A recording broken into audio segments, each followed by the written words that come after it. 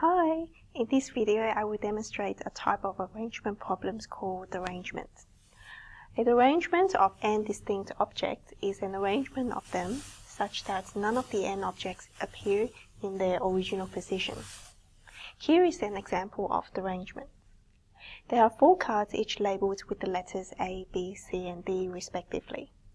These cards are to be placed into 4 envelopes also labelled with the letters A, B, C and D respectively. Find the number of ways of placing the cards into the envelopes such that the letters on the card does not match the same letter on the envelope, and each envelope can only contain 1 card with no repetition. Now, a technique to solve derangement problems is by using the inclusion-exclusion principles.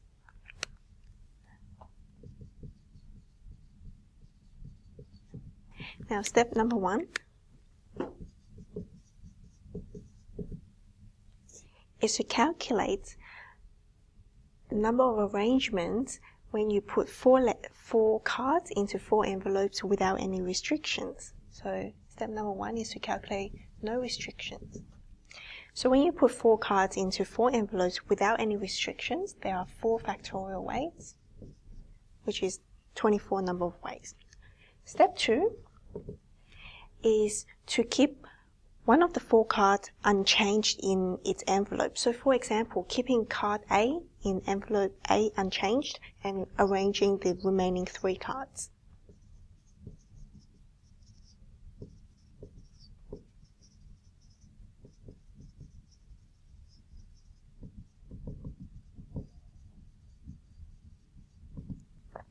So if we want to keep one of those 4 cards unchanged, we first need to choose which card. So out of 4 we choose 1 and then arrange the remaining 3 cards. So 4 times 3 factorial, which is 4 times 6, gives us 24. Step number 3 is to keep 2 cards unchanged in their envelope.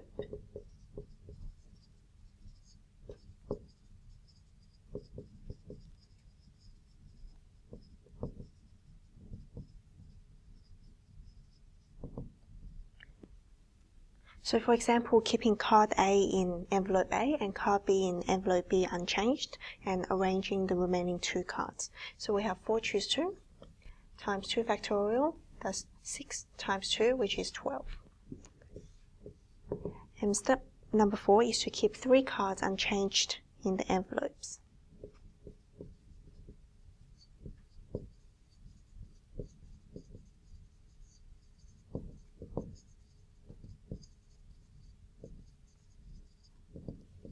So 4 choose 3 and then times 1 factorial. So 4 choose 3 is 4. Step number 5 is to keep all the cards in their own envelopes. So card A into envelope A, card B in envelope B, card C in envelope C, and card D in envelope D.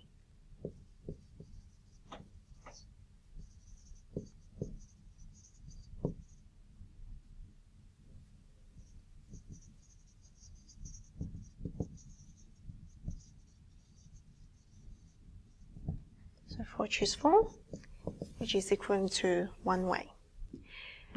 Now therefore, the total number of arrangements equal to, suppose we have no restrictions, that's 24 ways, and when we subtract keeping 1 card in its envelope,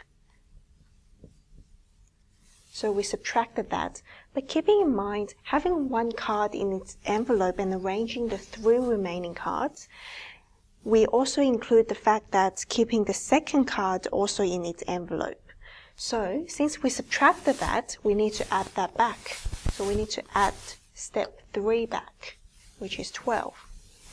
And when we add keeping 2 cards in the envelopes, we also adding when we have 3 cards in its envelope. So some of these situations are counted twice, so we need to subtract that.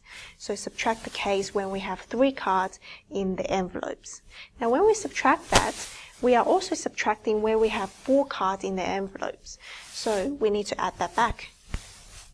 So the total number of ways of arranging 4 cards in the envelopes where there's no matching cards in the envelope and there's no repetition equals to 9 ways.